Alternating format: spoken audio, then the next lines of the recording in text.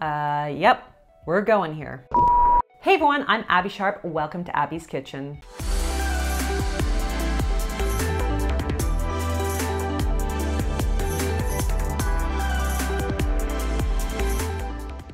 Today's video is sponsored by Bougie Bakes, and we'll be taking a look at ballerina Theresa Ferrel and why she counts calories to prepare for her ballet season. This was a highly requested video ever since I posted my review of Scout 4th Size video, which you can watch right here, since ultimately the two dancers could not be more different in their approach to food. But first, let me tell you about my sponsor, Bougie Bakes. So now that the world is finally starting to open up a bit, I'm really trying to enjoy the summer and try entertaining outside as much as I can. So I'm having friends over for brunch at least once a week now. And you guys know me, I have zero qualms about indulging in full sugar, full gluten, full dairy, and all the things. But most of the families that I host have at least one or two different dietary restrictions. So I tend to have to kind of get creative, especially when it comes to dessert. So I'm always so grateful when I can find something sweet that I don't have to make from scratch, that is ultimately a really safe bet for all of my friends, regardless of their dietary goals. So these sweets are from Bougie Bakes. All of their desserts are completely gluten-free, dairy-free, and sugar-free for the folks watching blood sugars, and they also have a wide variety of vegan options too. Naturally, this means that I like to serve mine with like a lot of full fat, full sugar, full dairy ice cream.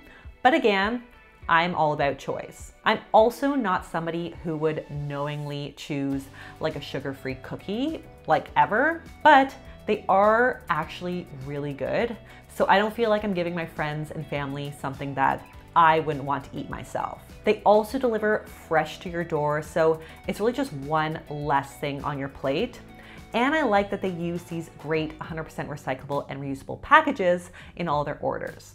So if you want to learn more, you can check out my link in the description and use my promo code ABBY20 to get 20% off of your order. Also, you can pause the screen or look at the description to check out my disclaimer, including a huge trigger warning to those with current or previous experiences with disordered eating, as I will, of course, be talking a lot about numbers and calories.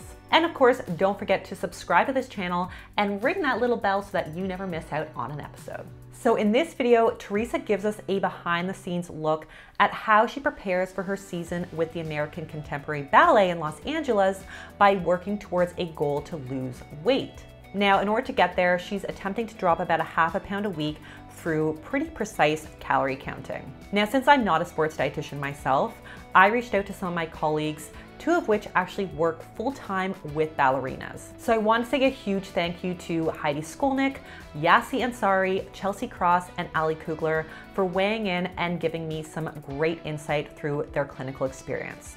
And on that note, let's take a look at what this ballerina eats in a day. So I am 115.5 pounds, and I feel I dance my strongest at 114 pounds because I think I've heard this with cyclists. You want as much lean muscle as you can so you can propel up the hill as quickly as possible. So first of all, I want to approach this sensitively and with kindness, because while a lot of us may see a woman like Theresa and scoff at her desire to lose weight, it's important to note that these unattainable standards are very much rooted in the culture of dance. Research actually suggests that female ballet dancers tend to have the lowest body weight when compared to other forms of dancers, which also speaks to why there's such a high prevalence of disordered eating among ballet dancers in the pursuit of thinness. Now, I'm not about to make any assumptions about Theresa, but I did just want to be empathetic here because there is a lot of internal pressure and expectation around physique in the dance culture itself. As for her goal to lose weight, I think it's important for me to just point out that I do believe strongly in body autonomy and that ultimately you've got the right to want to change your body. But if she were my client,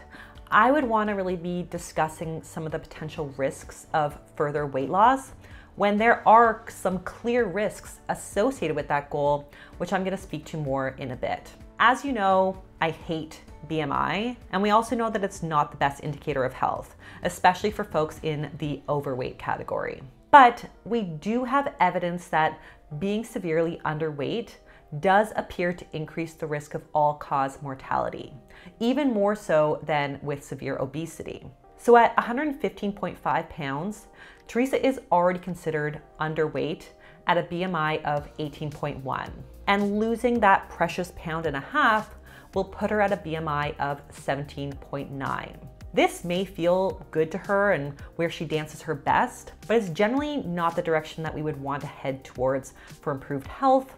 And I'd be trying to really unpack and explore that experience with her in more detail if she was my client. Now again, this is nuanced, and these BMI goals are really just averages and not particularly great ones. So the bigger question for me would be around body fat percentage to sustain hormonal function. Now, obviously, I'm not Theresa's doctor. I don't know anything about her hormonal health, but I will just warn that most folks need to maintain a body fat percentage of around 22% to maintain regular menstrual cycles. And most women don't see abs until they are well under the 20% body fat mark. Hence why getting super lean or like a six-pack isn't necessarily the most healthy, sustainable goal. I also want to point out that with any weight loss, there is a big risk of losing metabolic muscle mass, which it sounds like is not something that Theresa would want. But anyways, I want to get into looking at the food, so let's take a look what she has for breakfast. I've been training to get back to my performance weight. I am going to eat a pre-breakfast. So I like to have a corn dog first thing in the morning. These are actually really delicious and really filling. And I don't think it's actually that unhealthy. That I'll eat while I do my stretches.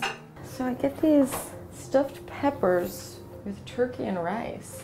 And so it's $2.40 for one of them. Alrighty, so Theresa starts her day off with a corn dog as her pre-breakfast, followed by what looks like a frozen dinner of stuffed peppers with some turkey and rice. I mean, this obviously doesn't read as a typical breakfast meal, but I also guess it's kind of refreshing to not see like a smoothie bowl or avocado toast as usual. Now, the key here for something like a rehearsal day would be to make sure we're fueling up with some good carbs and some protein to help sustain practice. And it does sound like that's what Theresa's goal is as well. So in this case, we have carbs, fat, and protein in the turkey and rice stuffed pepper and corn dog, and a little bit of veggie action from the peppers as well. Now, this is a higher sodium meal, but in terms of a meal for, pre-rehearsal, as unconventional as it might be, it's not a bad choice. I would probably want to see a little more carbs here to really get her through a really long rehearsal day, but that could really be as easy and convenient as just adding in 1 or 2 pieces of fruit. Other fast and convenient options might be to do like an egg and cheese wrap with a bowl of fruit, or a solid bowl of oatmeal with some raisins, fruit, and a couple hard-boiled eggs. I do, however, want to comment on Theresa's suggestion that she didn't think these corn dogs were that unhealthy. And I mean, ultimately, I agree. I appreciate that Theresa isn't demonizing food here, even a food that most of the wellness community would probably get their panties in a bunch over and call out as toxic, cancer-causing junk. The terms healthy and in contrast unhealthy are so subjective. And it would seem to me that Theresa's definition of healthy and unhealthy is rooted almost exclusively in its caloric content. So let's talk about it from that perspective. One of these Trader Joe's turkey corn dogs has just 150 calories, which is ultimately less than like an apple with a tablespoon of peanut butter on top. Now, if we look at the nutrition label, we'll see it has about 6 grams of protein and only 1.5 grams of saturated fat. So yeah, nothing really to freak out about in my books. Now, it is higher in preservatives like sodium and supplies over 1/4 of her sodium needs for the day, which potentially might feel a little bit bloating when you're confined to a leotard all day. And that number is likely to more than double when we factor in the other frozen meal that she has. Now, the corn dog is also a source of naturally derived nitrates, which may or may not be any less likely to contribute to cancer risk than synthetic nitrates. But do I think that this makes this corn dog inherently unhealthy? No, not at all. No. No. Mm-mm. Mm-mm. No. No. It's got carbs, it's got protein, and while this might not be the highest quality source of these nutrients, especially in comparison to, let's say, that apple and peanut butter combo, it's ultimately fine in moderation if this is what feels good to Theresa. I think this is a cutie. Those little oranges. Maybe it's a clementine. No, I usually have oranges on my break. I love oranges myself, but we're looking at like 35 calories per piece of fruit.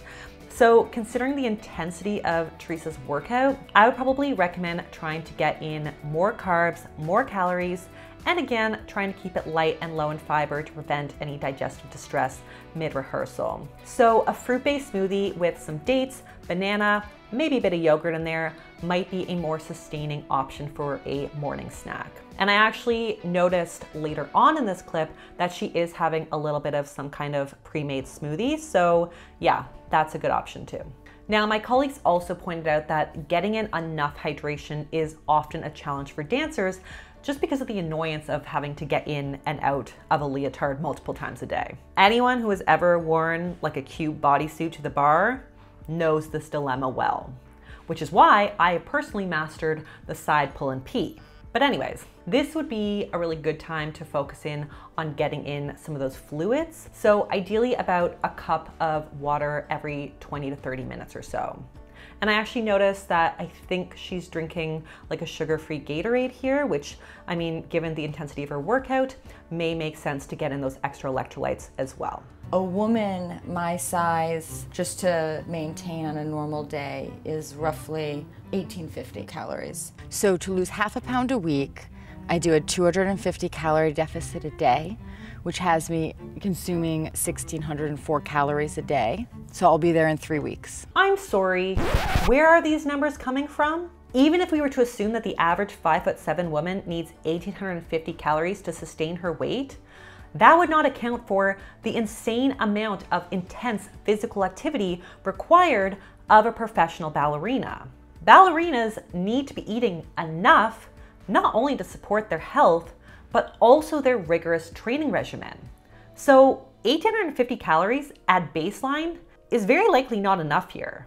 A professional ballerina Theresa's size is more likely to need somewhere between 2,500 to 5,000 calories a day, depending on the intensity of their training. And this speaks to why it's so important to consult with a sports dietitian for an accurate assessment of your unique energy needs to promote optimal performance. Honestly, there is no such calorie counting app or online calculator that can accurately determine what you actually need to help support your health and your training. Having said that, you know what else has kind of been annoying? Have you noticed people are saying, having said that, after everything they say now, yes, having said that, yes, let me say this. Right, right. If we put aside my professional stance on Theresa's goal to lose weight, which is probably that it's not in the best interest of her health, I guess I'll give the girl props for aiming for a relatively realistic weight loss goal. So many people set these lofty 3 to 5 pound a week goals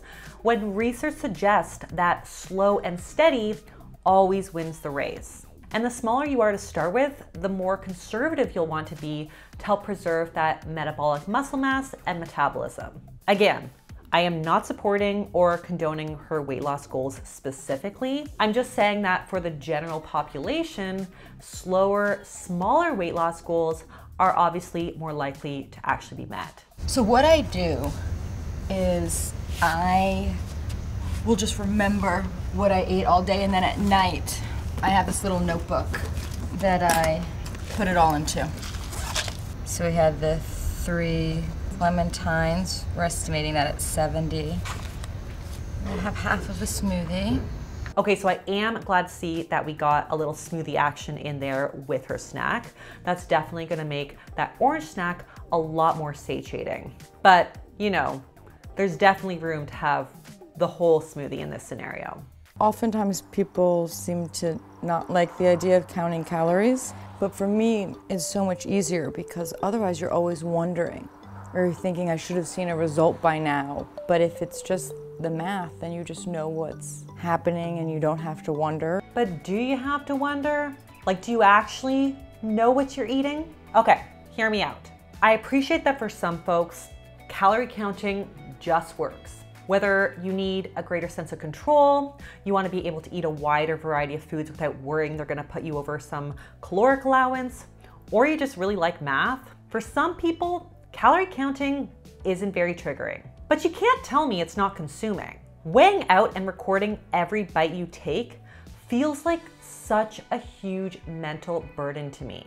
And when you're getting down to minute details like this, is it really precisely accurate? No, not really. First of all, how does Theresa know exactly what her caloric needs actually are? Because she might be able to get a super rough guide from an online calculator, but as we already mentioned, that number does not take into consideration intense individual variation related to muscle mass, physical conditioning levels, metabolism, past dieting history, gut microbiome, and so much more. Her needs are also going to fluctuate every single day. So for one, there's a lot of assumptions being made about her needs. Then we're having to put a lot of trust in the calorie counts that she's actually recording. So in the case of something like an apple, or really any whole food, it's important to note that the number you see in MyFitnessPal is just an average. It's not hard, absolute data. And as for processed food products, note that food manufacturers can legally be off by 20% on their nutrition labels. That's the difference between logging 1,600 calories and over 1,900 calories. In other words, it's potentially enough to derail one's weight loss goals. And we cannot forget about human error, especially when making estimations from combined meals or recipes. Research actually suggests that people underestimate their true caloric intake on average by approximately 30%. So you can see why calorie counting to this degree may be a futile and highly inaccurate endeavor, especially when you're starting with such a narrow caloric window for error. You know, depending on how much I danced will influence a lot how hungry I am. Since I work out so much, I'll eat over 2,000 calories, but it'll still bring me in the 1,600 range. So far today, I've eaten 1225 in calories, and so I'm going to put in my exercise, because that's going to subtract even more off of that for when I figure out how much I can eat. Okay, lots to unpack here. So according to my colleagues who actually work with ballerinas, one of the major challenges in this population is that the high intensity training can actually mask hunger, which is why what may be a better approach in this population is to really aim to eat balanced meals every 3 to 4 hours and focus mainly on optimal pre and post training nutrition. Attempting to calculate how many calories exactly were burned in a training session and then plugging it in as if it makes for like a black and white mathematical equation is wildly inaccurate. Not to mention, it's also strange to hear her even mention how hungry she is when she then just goes on to determine the size of her dinner based on what she ate that day, how many hours she danced, and the respective calorie counts associated with those activities. There's just a lot of mixed messages going on. So that means I burned 804 calories. So at that point, my caloric intake will be 1985. Minus the 804 in exercise, that's 1181. So I'll probably have a big bowl of cereal, which is around 300 calories. Which is 2 ounces and 200 calories. And I'll just weigh it, because this is one of those things that skim milk is 90 calories. Okay, well, I guess in terms of balance, this is probably Theresa's best meal of the day. And that is, of course, very important as a post-workout recovery meal. So in terms of nutrition, at least, we've got, protein in the chicken piccata, lots of veggies in the salad, and some carbs in the cereal that she has for dessert. But it's important to note that the serving size on the package of cereal should not be treated as a recommendation of what you should consume. Rather, the serving sizes are actually supposed to reflect what the average person would typically consume. But honestly, some food manufacturers try to kind of fudge this to make their nutrition facts look more favorable than what they really are in real life. They're getting better, but they're still not always great. Case in point, non-stick cooking spray, which has a serving size of 1/4 of a second spray, which is not accurate in my opinion. So serving sizes should therefore not be interpreted as a recommendation or a one-size-fits-all, because we all have different needs and appetites that fluctuate day to day or even on an hourly basis. So yeah, I love math too, but a quick and dirty calculation. He's adding back the coefficient. He has a value for p. He's plugging that back in. He takes the derivative and he solves the equation. Will never replace our body's innate wisdom, even if the numbers do seem to add up. I eat prepackaged food because I don't have much time. It's really easy to know what's in it, and I'm not a very good cook. I mean, with all due respect, I would argue that it's easier to know what's in your food when you make it from whole food ingredients yourself. Now, I have no issues with enjoying a frozen dinner or a prepackaged salad or a bowl of cereal for dinner even. Like, we're all busy, and honestly, if leaning on some convenience food staples helps you nourish your body with the calories it needs, amazing. I ultimately think that that is a good intuitive choice for self-care. So the time convenience piece, I totally get. But choosing packaged foods because you know what's in it, AKA you have easy access to the numbers on it, feels restrictive to me. It tells me that Theresa is limiting her options to those that she has external data on because she's forgotten how to access internal data like her hunger and fullness cues. This is definitely an area that I would recommend Theresa works on with like a trained dietitian so that she can make more varied choices without compromising on convenience or her performance. I think that people often assume that ballerinas are maybe hungry, and they don't realize that with exercising so much that you can actually eat a lot of food if you choose healthy things. Yes, I would agree that that is the perception, that ballerinas don't eat a lot of food. And while I would say Theresa's day does look a little more plentiful than, let's say, our friend Scout Forsyth's, it's still not actually a lot of food. One thing perhaps of note about my diet is that I do eat from all the food groups. You're not limited. I'll go out to a restaurant and be able to easily choose. I'm not confined to needing to bring something along all the time. So I am happy to hear that Theresa is able to go out to a restaurant. And I guess this is the benefit of like a if it fits your macros or calorie counting approach to weight loss. If you don't mind the enormous mental load that comes with logging every food you eat and figuring out how many calories you have left at the end of the day for like dinner or dessert, the benefit, I guess, is that in some cases, you have a bit more flexibility on the types of food you are allowed to eat. I guess it's different strokes for different folks. Like all diets ultimately come down to some form of restriction, and it just depends on if you want to restrict like the quantity versus the quality of the foods, or in some cases, both. So after hiking for about an hour and a half, then I'll have an orange, and then I'll maybe go and pick up a salad. Okay, so this seems to be like from a different day. Interviews kind of all over the place. But anyways, I would say like an orange and a low carb, low calorie salad would not be the best choice in post-workout fuel for cardio like a hike like that. I would definitely want to see like a solid meal with a combination of carbs to replenish glycogen stores, protein for muscle recovery, and some fiber and fat for satiety. So for example, like a good sized sandwich with some choice of protein in there and maybe some salad on the side would make for a more appropriate post-hike meal. This is what I would eat on a day that I go for a 2-hour hike and do 2 hours of stretching. This brings me to a total of 2,275 calories. And I've exercised just under 700 calories. So if I eat like this and exercise like this, I'll lose a ½ pound a week. It's a lot more food than people expect. I eat a lot of vegetables and chicken and steak, fruit, high fiber.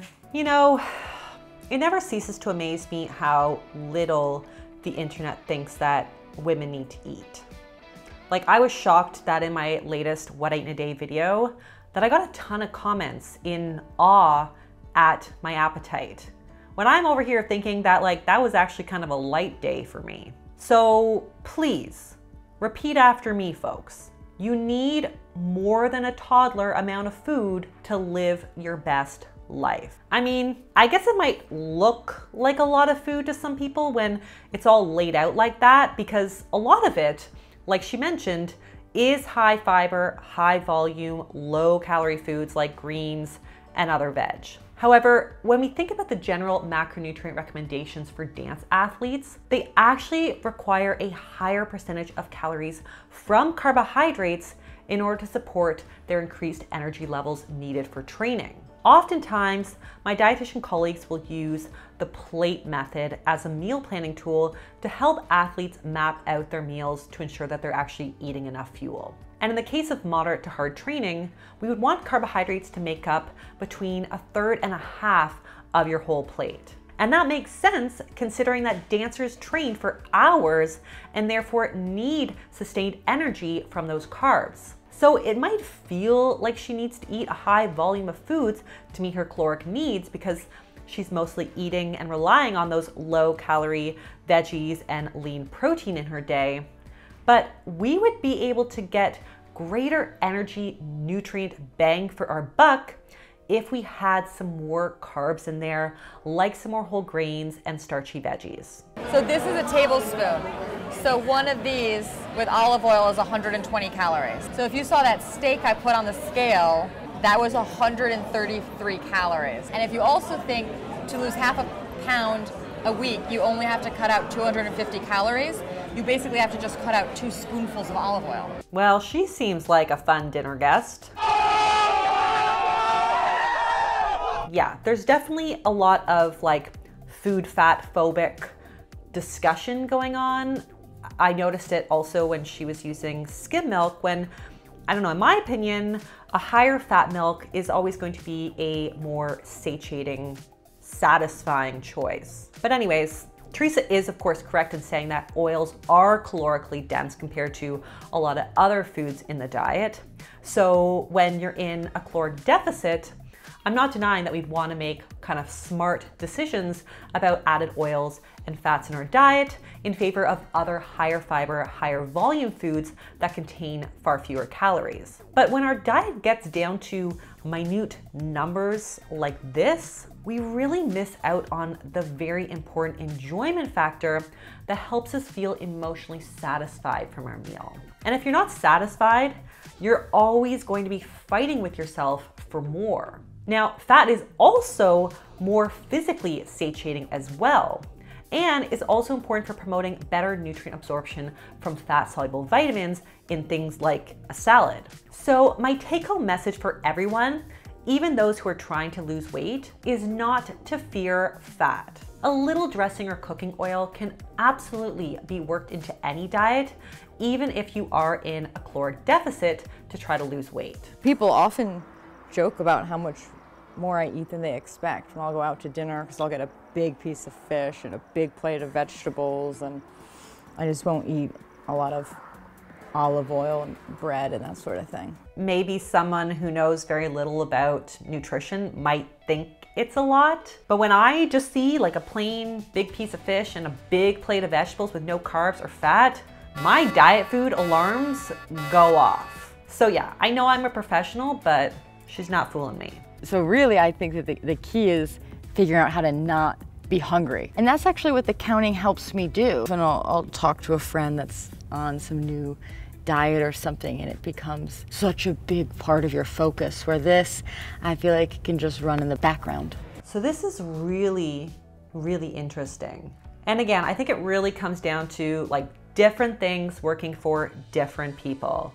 But remembering and physically writing down every single thing you eat every single day doesn't seem to just run in the background on its own. It does seem to be a significant commitment physically and mentally. And whether or not she feels consumed by it, I mean, is personal. But I disagree that there isn't a focus on it. It's literally a math activity that she's having to do multiple times a day. I mean, she has made it clear that she's a very busy girl, and writing down everything she eats physically eats up time.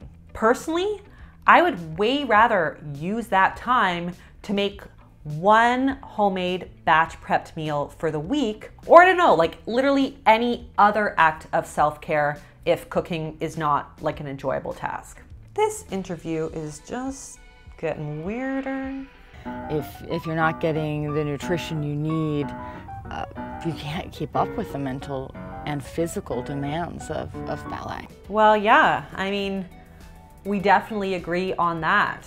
And it's no question that underfueling combined with rigorous exercise or training can lead to serious health consequences, which go way beyond not being able to keep up with the demands of the sport. In fact, overtraining and underfueling commonly increases the risk of what we know of as the female athlete triad, aka increased risk of low energy availability or intake with or without disordered eating, impaired bone health, which can increase the risk of fractures, and reproductive suppression like menstrual irregularity. Not to mention, underfueling can also lead to nutrient deficiencies, mood changes, soft tissue damage, slow recovery, weakness, and mental impairment, which I can imagine would make things like intricate choreography a bit of a challenge. So to Theresa's point, getting enough fuel in the tank is essential for both physical and mental health. And again, that means ensuring that we're getting enough fuel to support basic energy needs and our training regimen. So all that said, what can we say about Theresa's diet? Well, I appreciate that we're not seeing a ton of the typical diety foods here. Like, it's definitely refreshing to not start the day with lemon water, celery juice, and avocado toast like everybody else on YouTube. But on the flip side, we are seeing pretty much an exclusive reliance on highly processed foods, many of which are microwaved from the freezer and therefore high in preservatives and salt. And based on our rough calculations, Theresa is getting about twice of the recommended daily salt, which is probably not a huge deal considering her electrolyte needs are higher than the average person. It also looks like her calcium, iron, and fiber intake is a little bit lower than what we would want to see. And since both female athlete triad and iron deficiency are commonly found in female athletes, we would definitely want to be consistent in getting enough. As for macros, she's getting roughly 21% of her calories from protein, 38% of her calories from fat, and 41% of her calories from carbs. And while even with this reduced calorie intake, her carb intake would still be too low for this sport. But if we actually were to consider that these percentages are based on an already hugely suppressed caloric intake, we can see that she needs more, a lot more, of basically everything across the board. She just needs, ultimately, more food. So for some nutrition tips, we do want to be super gentle in this population, especially since she has likely been underfed all of her adult life. So it would be really important to go slow and focus on increasing those carbs at meals and snacks to slowly increase her daily caloric intake without triggering her to pull back harder and restrict. We would also want to focus on nutrition timing here. So this might look like eating a balanced meal 3 to 4 hours before training, an energizing pre-dance snack 1 to 2 hours before dancing, a small high carb snack during breaks to maintain energy levels, and then eating a post-workout recovery meal with a combination of protein, carbs, and fat to help replenish energy stores and repair muscle for the following day. I would also personally want to consider the quality of her diet and not just quantity when it comes to nourishment. And relying on numbers alone can't really speak so much to that. So for a professional dancer, we would definitely want to see a greater emphasis on meals rich in higher fiber carbs to support energy needs, protein to support muscle recovery, as well as those healthy fats to reduce inflammation using what we call that dancer's plate that we already discussed. So bumping up the carbs in her rehearsal snacks will be a really easy way to deliver some much needed energy and help her meet her daily fiber needs, which we already discussed were a little bit low. Lastly, it's also really important to stay hydrated, which, as I mentioned, can be a bit challenging on some of those long rehearsal days. However, rather than drinking a huge amount of water in one go, my colleague suggested drinking smaller, more frequent amounts of water throughout, before and also after rehearsal. So this might look like drinking 2 to 3 cups of water before rehearsal and 1 cup every 20 minutes during. Finally, what can we say about Theresa's relationship with food? Well, this is a tricky one. I will say that it was refreshing to not hear a ton of moralizing language about food. The girl eats corn dogs, microwavable meals, and other convenience foods. She doesn't restrict dairy, sugar, or salt, and she doesn't label foods as inherently good or bad. She also doesn't seem to moralize herself around her body size or weight. It all seemed very removed, like as if her body is her machine and the food is just the fuel to make it move and look a certain way. I'm not sure if that's a good thing or a bad thing. It's not something that I would want personally for my relationship with food or my body, but I do think it is the default mentality for a lot of athletes when it comes to food. However, like I've mentioned, calorie counting comes with its limitations, which is definitely apparent in this case, as it doesn't take into consideration the nutritional quality and satisfaction factor from food. Rather, strictly counting calories reduces food to a strict arbitrary numbers game, and that can ultimately make it really easy to override your body's cues and true needs. This does seem to be the case with Theresa, as we're seeing that despite meeting her alleged caloric requirement, she still isn't getting enough carbs or micronutrients. And if we were to do a more accurate appraisal of her needs, we would see that she needs a lot more calories and therefore even more carbs, protein, and fat to make up said calories. But I do know that the dancer's view of their energy needs are statistically more skewed than in other professions, so I think it is fair to meet this dancer where she is and focus more on shifting those macros for optimal pre and post-workout fuel. Ideally though, I would love to see Theresa move away from strict calorie counting and instead attempt a combination of some meal planning tools and internal data. Just some food for thought. And on that note, that is all that I have for you guys today. Thank you again to Bougie Bakes for sponsoring this video. If you liked it, be sure to give it the thumbs up. Leave me a comment below on who you'd like to see me review next. Subscribe to the channel, and I'll see you next time on Abby's Kitchen. Bye!